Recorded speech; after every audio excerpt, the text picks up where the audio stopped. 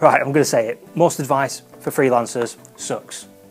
It keeps us thinking like, well, freelancers, arguing about the best font size for proposals or how best to organise our workspace. Things like that really don't help when the issue we have is income stability and finding new clients in the first place.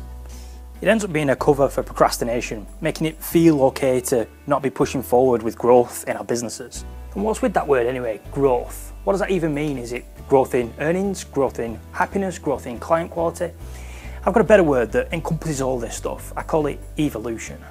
Evolution is worth aiming for. Evolution means constantly improving. Evolution is tangible, impactful, it's exciting. Growth is good, of course, but the word itself is just too easy to misinterpret and overanalyze.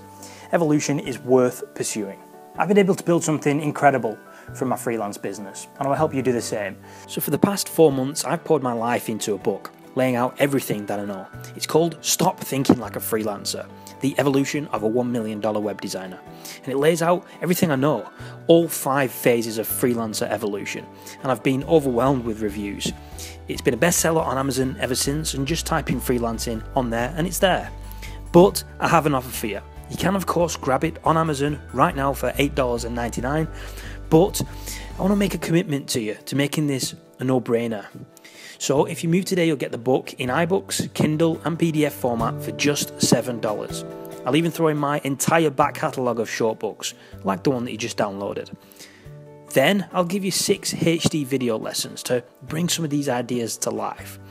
Then if that wasn't enough, my Udemy course on freelancer business growth, which is normally $19, you'll get as part of the bundle at no extra cost. I'm sure you'll agree it's a great deal, just $7 for the future of your business, and it's something that won't be around for long. So move now.